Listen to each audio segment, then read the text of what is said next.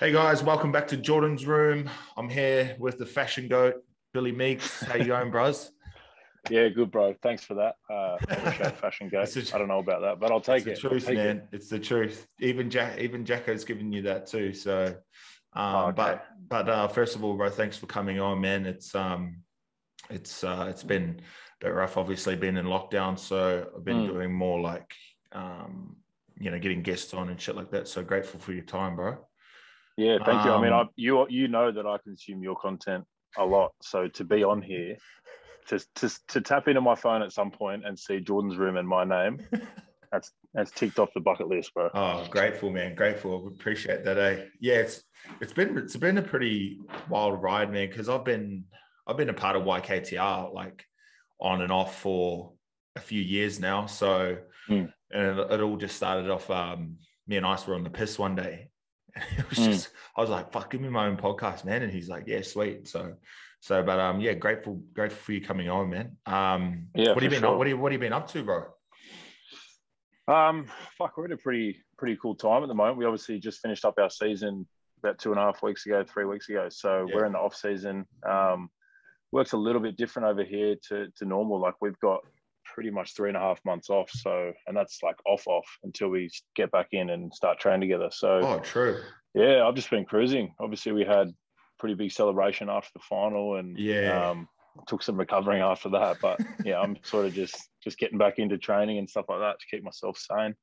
Well, because so for like this is for a few people that potentially don't know. So your footy journey started. So where did you first start playing, bro? Like where did you grow up and sort of get into Yeah, footy?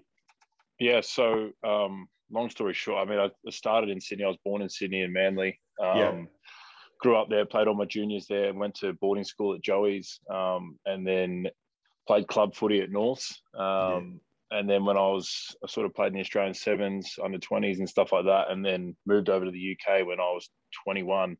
Got a contract over there. So played 4 years there, came back, played Super Rugby for about 4.5 years, and then ended up over here. So yeah, sort of So been all over.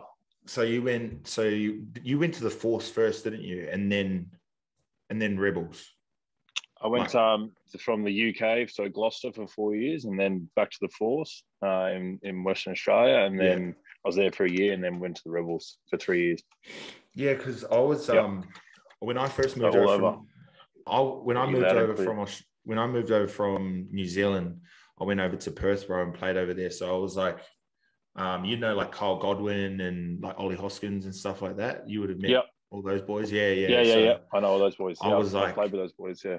yeah, yeah. I went through like under 16s, under 18s, and then schoolboys with them, um, and then I moved here, played at Randwick. But yeah, I grew up with those guys, sort of playing footy, but they obviously went the footy route, and I went the party route. It all come You full went the circle better though, route, bro. the It funner route. all, it all come full circle. But 100%. They'll be partying after rugby, so don't worry.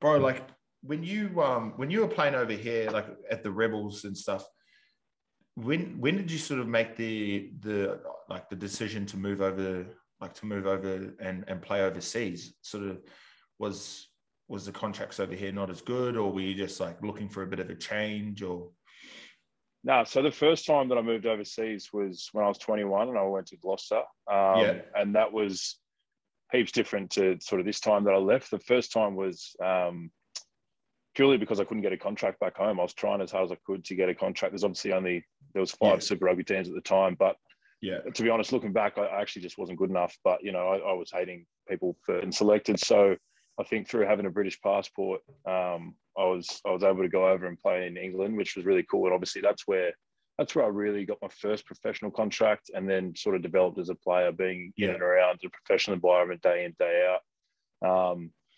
And then coming this time, it was probably more of a lifestyle and just a bit of change, I suppose. Throughout my career, I feel like change for me has equaled growth, and this was no different. Like it was coming to America, to a competition. It's fairly new. I didn't know much about it. yeah, It's still sort of growing over here. So obviously, living in LA was a big bonus, and we had a lot of Aussies coming over, so it was going to be sort of familiar ground. But then a lot of unfamiliar stuff as well. So it was just an opportunity for change. And it's probably been the best 6 months I've ever had in rugby in my whole career. So, super happy that I made that decision. Yeah. Give me 2 secs, bro. I'm just going to quickly. Bro. So before you went over to LA, did you like talk to some of the other boys from Oz before you made your decision, or was it sort of just like a personal thing and then you found out when you were going over? To be honest, I was probably one of the first guys to sign to come over here. Me and my roomie Gussie, we got approached pretty early by the owner of our team. Sort of sat down with him a couple of times, and then over the phone, and then we finally got to sit down with him for lunch. And he explained his vision for this team, sort of explained a little bit more around the Major League Rugby and what it's about, and then sort of the future and what he sort of sees this team being about. And obviously the main thing, he wanted to build a team that was going to win the comp. And he's obviously done that now, which is pretty cool. And I didn't really check in with many people. I feel like with these, I always check in with my closest, like my parents and then my manager, and they've always seemed to give me the right advice, and my missus as well, obviously. So, I mean, I feel like all these decisions I've ever had to make in terms of leaving or going to new teams, they've always turned out the right decisions. So, yeah, I'll take it. I'll take this one. Yeah, bro. Honestly, because I remember you going over. Because a few of my mates that I played with at the Wicks were talking about going over before COVID. Yeah. Hit. And is there like a cap on international players that they can have in each team, or is it sort of just whoever you can sign? Because I know in Japan you can only have like a handful of players that come up from overseas, right? Yeah. So it's the same here. I think it's 12 internationals you can have. Okay. So it's a fair few. It's not like a fair whack. It's pretty much your whole team. Yeah. And then I think when you win the comp, like we have, I think next year we have to have maybe 10 or it's a 9 or something like that. So it sort of fluctuates depending on how your team's going. But we're pretty lucky. Obviously, first year in the competition, we could have, I think it was 12. Yeah. So we had a fair few Aussies over here. Yeah. And when you moved over there, you had your partner couldn't move straight away, could she?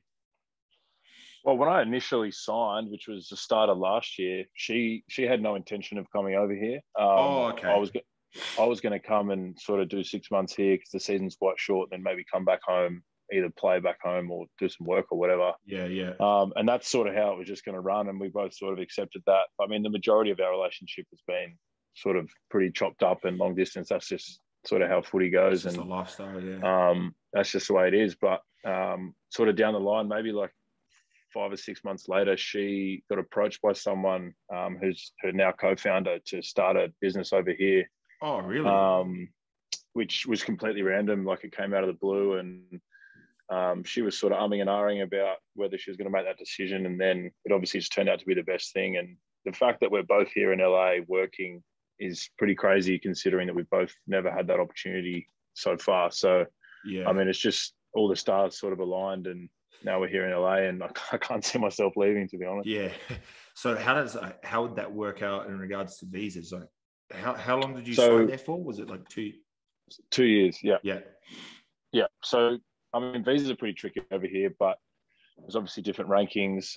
Michelle, my missus, actually got the highest ranking you can get, which is an 01, I think, because of all the stuff that she did at Bumble, and sort of her career. She's deemed as an extraordinary person. I don't know, it's some sort of wording, but apparently being a footy player isn't as good. But we got visas, 2-year visas, and the renewal process is pretty easy. And hopefully down the line we can up it to an O, and then maybe potentially a green card, depending on how long you stay here. But that part of it was pretty crazy. The team's lawyers looked after all that. And how's the lifestyle over in LA? Because it looks like fun, man. I'm not gonna lie. A few of the boys are over there partying it up, and he reckons it's just like he's moved over there for modeling, and he was saying that there's literally shit happening every night of the week. Like, so he said he could go out on a Tuesday and have the best night. It's wild. Like, it's everything and more that I expected. Like, I've been here a few times traveling when I was a bit younger, but didn't really get to fully experience. And when you live somewhere, you get to experience it fully. Sure. I feel like being where we are here in Venice, you've got like you got the mountains and the ranges where you can go for hikes if you're feeling like you're on that sort of vibe, and then you can go into Hollywood if you want to go clubbing. Venice, you can just go have cocktails or just sit by the beach.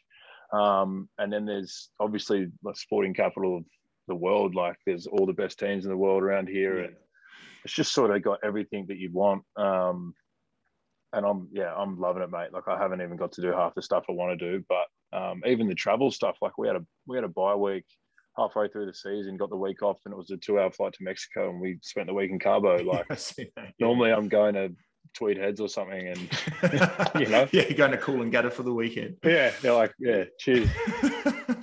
Bro, man, no, it's so special.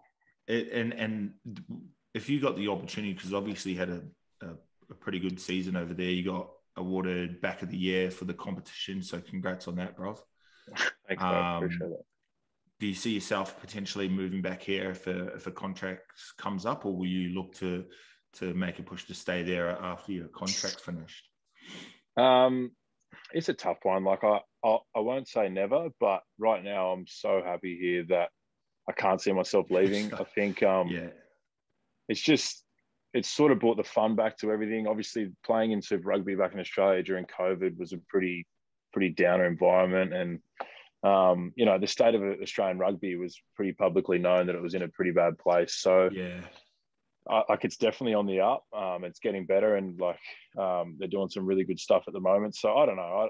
I don't want to say never, but if I ended up playing here for the next 5 or 6 years and finish my career here, I'd be stoked, mate. So And in regards to the competition, because it's obviously a new competition and people try and start stuff up like that, but do you see Americans obviously fucking jump on sports like there was no tomorrow? So do you see the MLR becoming as big as the NFL, and do you think that it has the legs to do so? I think eventually, for sure. It's they're slowly starting to get the right idea of what needs to be done. It's obviously a lot different to rugby back home.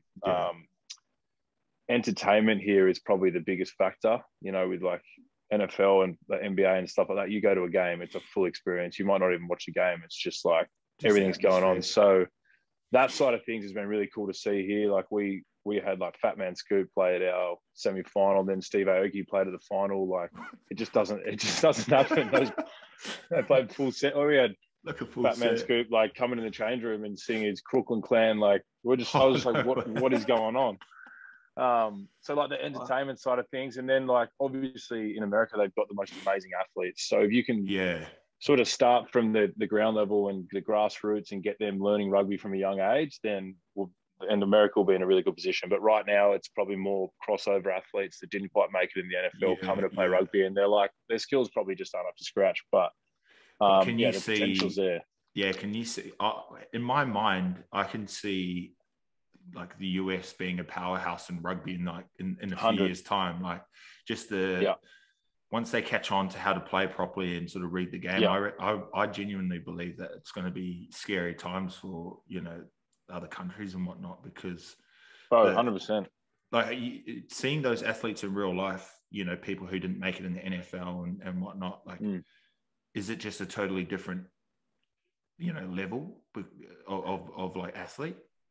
Yeah, there's like the guys that we have come across are like the forwards are just like the strongest guys you've ever seen. Like they're just beasts in the weight room. Yeah. But then they can't like function properly on the field because like obviously in NFL they just got one specific role and it's fucking stop people coming through. That's it. And then the backs that come over, like freakish athletes, super quick, agile, but just can't really catch a ball. There's no kicking game It's there. It's just about the coaching side of thing and the development side, but it'll come. Like this league is attracting better and better players.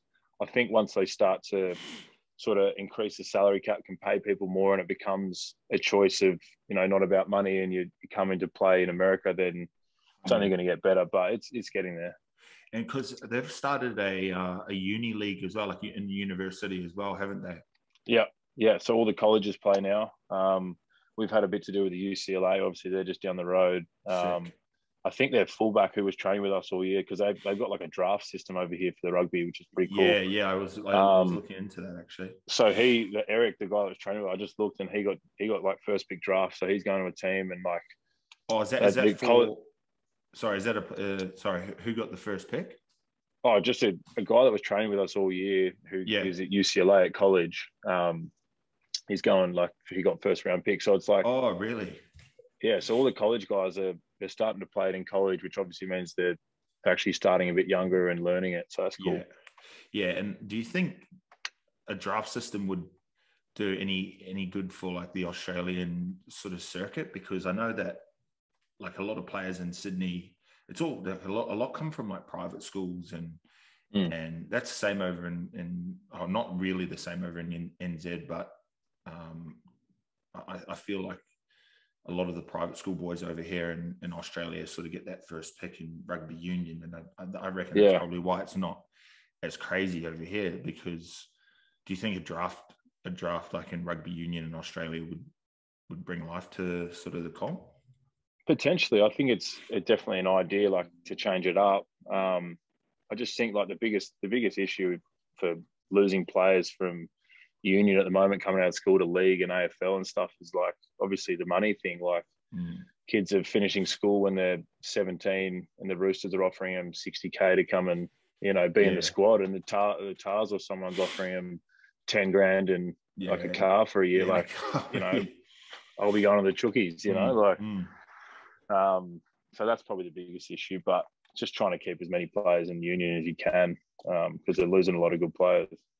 Yeah, and I think like the rugby union doesn't sort of like it hits different in some places, but it's because Australia has like AFL, rugby league, so it's in New Zealand it's quite focused. But it's an interesting one because when the Tars are on, they're packed. But then when they're off, it's like you can count on two hands on how many people are going to watch the game. I know. And that's like the scariest thing over the last few years. Like, and probably the most disappointing thing is like, when we were growing up, you go to a Tars game and like Oxford Street in Paddington is pumping. All the pubs are overflowing. Everyone's going down the SFS, getting on the beers. It's chockers. Yeah. And it's just a Super Rugby game. Now it's like you get 3,000 people there maybe, and half of them are family and friends. Like it's...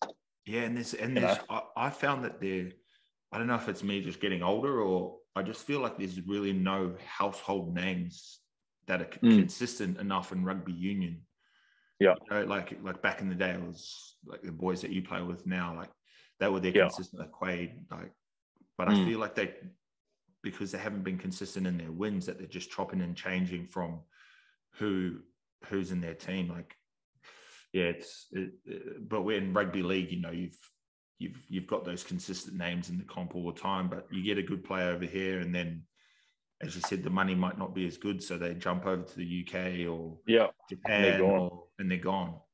What I don't totally understand what's going on with the rugby circuit now, but in regards to COVID, how is it all working? Because like, do you know much about how it's working out in New Zealand and in Australia? Like, how does the competition work? Because I thought the Force got like relegated, and then I see them playing again. I'm like, what the fuck is going on here? like there was a massive uproar, and then all of a sudden the Forces started their own comp, and they're playing Fiji, and I'm like, bro, I don't even. Honestly, we'd speak about an hour about how the Force have been moving around the last couple of years. But that was the year I was there. We got kicked out of the comp. Yeah. Because Australian Rugby decided to go down to 4 teams. But, I mean, they cut the Super Rugby, and we did it like an Australian conference thing. So all Australian teams play each other. Then there's a champion of that. And then you had the Kiwi teams play each other, champion of that. And then they had a combined competition where I think, was it in Australia or New Zealand? Anyway, they Trans-Tasman, they played against each other. Yeah. And obviously all the test match stuff now is like pretty tricky. The Wallabies had to go to Auckland, I think, like a couple of weeks early and chill there for a bit. But it makes it all tricky, but they're still making it work, to be fair, which is pretty good. There's still like test matches on, which is good. Yeah. It's just, and I think the difference with the NRL was that obviously New Zealand only has one team, so they can just move them over here. But It's so weird. It almost just puts me off just watching it because you're like, fuck, Yeah, I know. what's actually going on? And then are the fours in or are they out? And then Stan has the rights to rugby, and I'm like, what the fuck did this happen? Now I've got to sign up to Stan and then cancel my Netflix account, and I'm like, what's going on, rugby union, man? It's fucking actual. So yeah, it's been all like that's another reason why people will just moving to rugby. I reckon rugby, like the eyes are moving to rugby leagues because they're just so on top of the ball with their like marketing and their news, everything. the news getting out, all their shows. Yeah, and then I also the I could go on for fucking age. The union shows are fucking boring as something. Yeah. You know what I mean? But anyways, each to their own. Some of the boys you play with from Australia, like you've got some of the goats in your team there. Like, was that cool? Obviously, once you heard like that they were moving over there, and like, how's that been playing with them? Have you would have, learned a lot of them as well. So how's that whole experience been? Oh man, like honestly, so special. Like as you said, like I signed pretty early, and then they signed on a little bit later.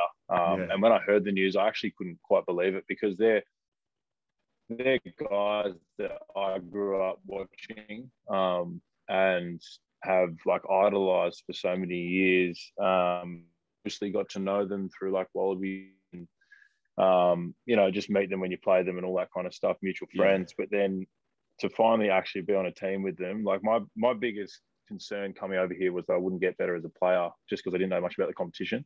Of course. And obviously having those guys every single day, just like pushing me, teaching me, and just watching the way they go about their work. Like Matty Giddo's like, I think he's 37, 38. And he was one of the best players in the comp this year. And then Adam Ashley Cooper is, similar age, a little bit younger, but he's still carving up. Like, and these boys like come in, they crush the gym. They're diligent around how they work. They still get on the beers. They all about culture. It's just like, you just learn so much from guys like that. And then, just to play with them for a year, bro, it's just like fucking amazing. Yeah. And I think as well, having like your guys' names attached to the competition, it then pushes for, other good players that potentially like, fuck, I'm over playing over here, I want to go overseas. It pushes them to go, obviously to move over there. So it's exciting times, man. Like, and the crowds crowd wise, like in those games, were you guys pulling big crowds or like relatively good sized crowds for obviously first year? Yeah, solid. Like we play at the LA Coliseum, which is like USC's home ground. That would have where they had like the '84 insane Olympics, and like it's like an institute, bro. It's the most crazy stadium I've ever seen. But obviously that's like a 90,000 seater stadium, so like we're not going to get close to that. But each week it was growing. I feel like a lot of people here still don't really know what rugby is. Like I think that's where the entertainment factor comes, where they can just come and have a good time and tell their friends about it and come back. But the crowds are definitely growing, and like the atmosphere. We had a home semi and a home final. Like it was pumping. So it's definitely growing over here, and like I think after winning the competition, the success that we've had, I think a lot of people love following successful teams. So hopefully people can jump on the Giltinis. Especially, how do you say the name? Because I was saying to Jackson, I was like, bro, I'm dyslexic as is. Man. I can't spell. What the fuck? I don't want to say the wrong name, man. So I'm just going to try and wait for him to but don't say it. I don't want to. Hey, man, you like the team, the LA team? How do you say? What is it? Is it like a? It's a drink, yeah. So it's called the Giltinis, which is fucking wild. But it's our owner, Adam Gilchrist. He's obviously the start of his name and Martini. So he's got two teams in the competition. One of them's the Austin Gilgronis, like a Negroni. Oh, yeah. Loves his piss. Loves his piss. Well, that's like another one of my favorite things about playing here. Like in our HQ, like our training facility, we've got 3 businesses that work out of there. Obviously us, and then Gilly's Beers, which is his beer company. So they're like offices on us. And they give us like unlimited beers, and the beer is. I got to send you some, bro. They're so good. Please do. Yeah, I will. Please I'll get them in the mail. Yeah, done. and then a coffee company as well. So they're out the front like making coffee and brekkie for everyone in the morning. So Giltini's came from his name, and it caused a fair bit of fucking uproar when it was announced, because everyone's like, "Fuck, I can't follow a cocktail. Like, what does that mean?" Does that mean? But I don't know, man. He's each to their own, man. Fuck. Yeah, like that's what you I own the saying. team. Like, call it whatever you want. Exactly. Like he started a team. He's brought over heaps of good players, and he wants to call it a cocktail. Let him call it a cocktail. Like, whatever. And okay, so this is I've obviously seen footage here and there, but if you can speak on it after you guys won the comp, talk us through that. Talk us through the process of after you guys won the comp, because honestly, when I seen it, it had that American vibe about it, bro. Like, you guys were in the changing rooms, like the shield looked fucking grouse, like. Yeah, you know, like they had the goggles on, the fucking drinks were just pouring. I was like, yes, like this is what fucking rugby, this is what rugby's missing, bro. Like, it's so boring. I know, exactly, right now. Bro, genuine. But like, I swear to God, we're popping passion pop, and the NBA's got like Dom Perry on. The guy's like, don't spill it. I'm like, like, it was obviously like a big game, and a lot of pressure on us to win the comp because of obviously who we had in our team and names, new team, and just that everyone, like, we're basically taking the piss. We're wearing hot pink. We're in LA, like, fucking hell, I love it. Everyone hates us, but I'm around it. And yeah, so we finished, and like, as you said, it's like this wouldn't happen sort of in Australia or NZ. Like, you roll into the change rooms and they've got this like stall set up, and they fit you for the championship rings. Like, you get rings. I haven't got it yet, but they fit you for the rings. They give you like a chain, which is like the diamond chain with like MLR champions. They give you goggles. There's like a big thing of all this champagne, and you just go in the change room and just send it. And it was like, we had all our family and friends in there, which is like probably the most satisfying part, because they don't get to see a lot of that stuff most of the time. You know, sing the team song, just like, that's like, in my opinion, that's the best part about rugby. After a win, sitting in the change room, having a beer, and just sort of soaking all that up, because there's nothing really in life like it. So like, that was special. And then the next few days was big time. Like, where'd you guys go? Talk to me. So Gilly, the owner, he was there, and he'd sort of planned that first night. It was a Sunday night around families and friends, and so we could celebrate them and everything that's gone on this year, which was great. So we went to just a few bars around. They booked out a few bars around Hermosa, which is sort of down that way a bit, which was really, really nice. Finished up maybe like 4 or 5 o'clock or something like that. So not a massive one, but solid night. Yeah. And then woke up in the morning, and there's a message from our owner saying, you've got to be at HQ at our training facility at 10:30. We're going to Vegas for 2 nights. So that was just off the bat. That was off the bat. Like, you guys didn't even know. Yeah. So they'd sort of dangled the carrot a little bit throughout the week. Like, there's been whispers, and we were like, fuck, imagine if we actually had to go. So then, we met at HQ, drove to the airport, jumped on a flight, and we were in Vegas by 45 minutes later, sitting by the pool, and he booked out all the rooms, and we had the whole squad down in Vegas sitting by the pool at the win.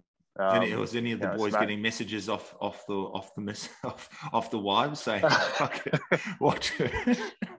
Well, I actually had the good/bad job of like booking all the stuff that we're doing. So obviously we were there like Monday, Tuesday night. So Monday night I was like, where can we go in Vegas on a Monday? There's not much going. So have you been to Vegas? No. Fuck no, but I don't know if you wouldn't come back. I don't know if I'll come home. I don't know if I'd survive, to be honest with you, man. The stories I hear about LA and Vegas. Yeah. It would have been a good life lived though. Yeah.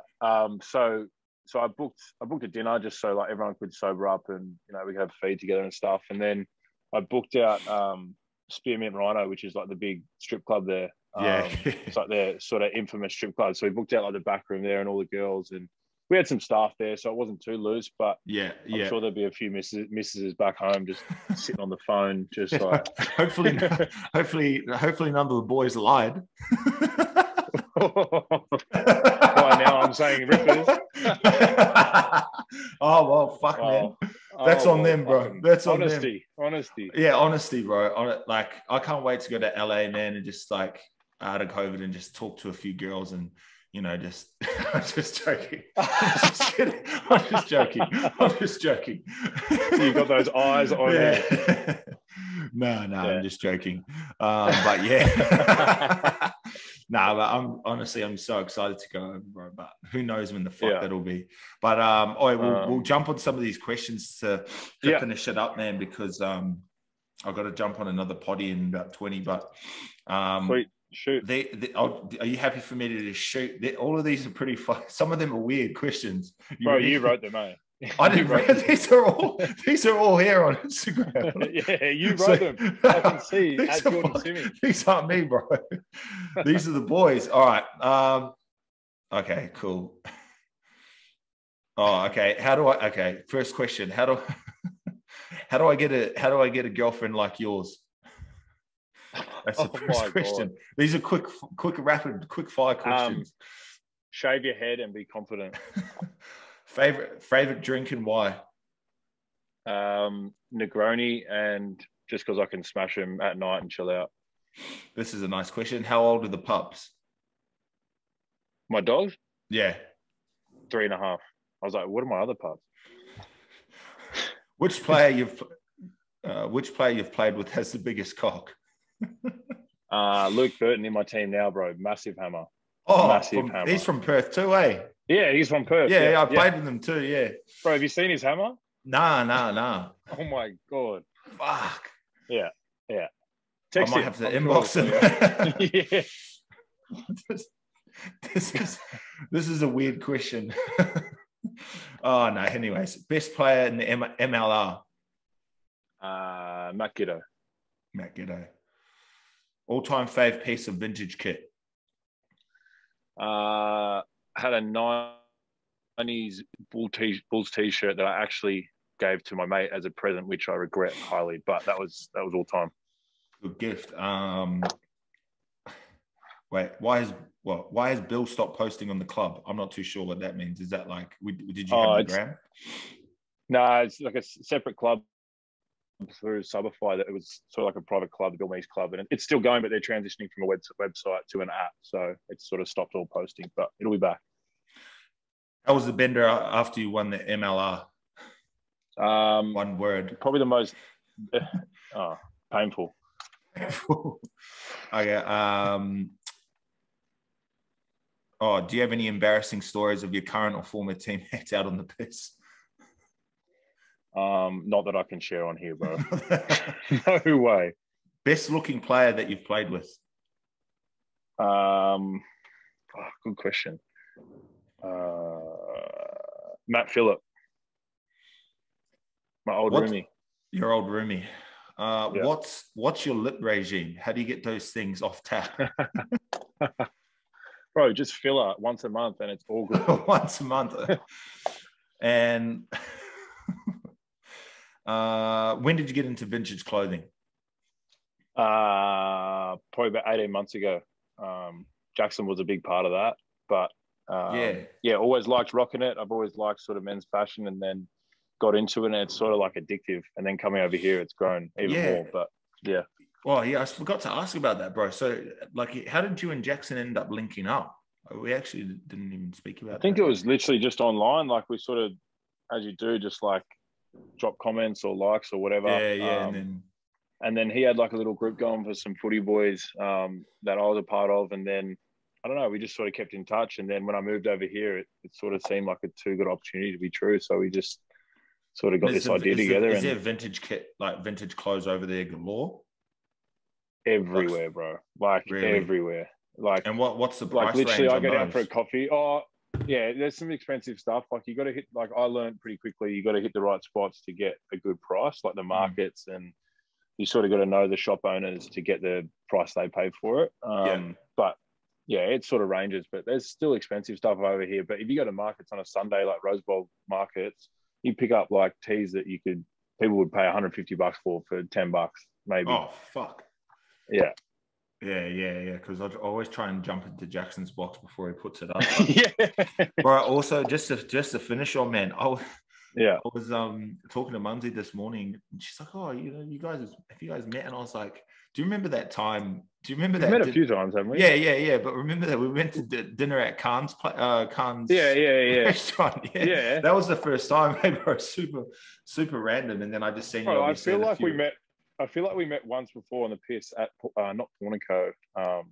Two wrongs, two wrongs. Yeah. I feel like we might have met Yeah, there. we one met night. there too, bro. I was so random. I think I was with a few of the boys from Perth or something like that, and then we linked up with you guys. Yeah. Fuck. Yeah. And then we had that sit-down dinner at Khan's restaurant. So random, I was like meeting Khan, and then I'm sitting in a booth with you, and it's like a small four, and I'm like, all right. Yeah, sweet. All right, let's get into it. Oh, yeah, bro. But no, look forward to catching up again, man. And yeah, for sure. Fucking when are you guys planning? Are you guys planning on coming home anytime soon or nah? Nah, not till next year. I think it's too hard at the moment. Like to go 2 weeks quarantine and then be quarantining, it's like it's not worth it. And are the boys staying over there as well? The boys just going to stay there too? Yeah, grouse. Yeah. All right, brother. Well, thanks so much, man, for coming on again. Thanks for your time, bro. And I'll just no worries, bro. I'll quickly just stop it